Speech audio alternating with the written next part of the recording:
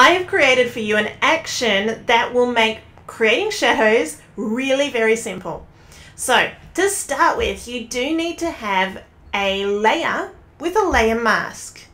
Now, if your layer doesn't have a layer mask, if for example it's one of the PNGs from the Wild Animals pack, like this baby elephant, it's already cut out for you. So you do need to create a layer mask from this. So all you need to do is hover over the layers panel here, hold down Command and click on the outside of your subject in that transparent area. When you've done that, it creates a selection. Now you just need to create a mask from that selection. So you go down to the mask button, hit it. Now you have a masked layer, and it's exactly what you need to make this particular action work. So we're going to start with the baby elephant here. Now I am selecting this, select the layer that you want to work with, and go to Shadow Magic in your Actions panel and hit play. The first thing you'll see is that it's already created a shadow for you, but it's not quite in the exact position that you need it to be. You just need to hold down Command or Control on Windows and resize and warp it. So that's what we're going to do now. Hit stop.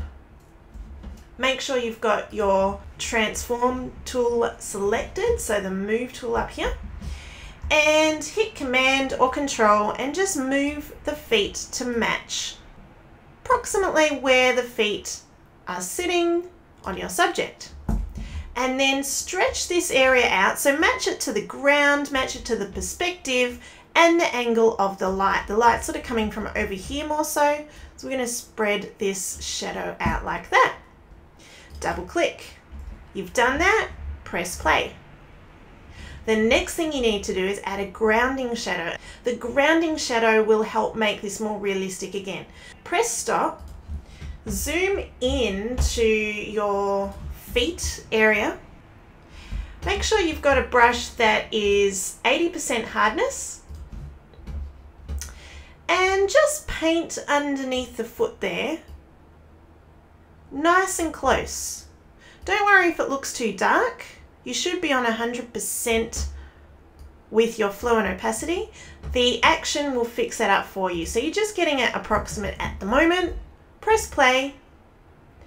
And there you go. Now the next bit is to adjust your shadow here so it looks more realistic. So it goes from sharp to soft. So the blurred shadow part, paint with black on 0% hardness on the mask closest to the subject to reveal the sharp shadow and hide the blurred shadow. Okay, so we're going to zoom out, get our brush, change to 0% hardness, make sure the brush is nice and big, and paint to remove the blurred shadow. Now you need to change the sharp shadow, so you're getting rid of the sharp shadow further away from the elephant here, and you're leaving it close to the elephant. So again, same thing, press stop, use the same brush, and just paint out that top area there so that it's revealing a softer shadow further away from your subject. Once you've done that, press play again. You have finished your shadow. You are done. Now you can amend these shadows and, work them to fit exactly what you want, but this will make it really quick and simple for you to add a realistic shadow in all of your composites.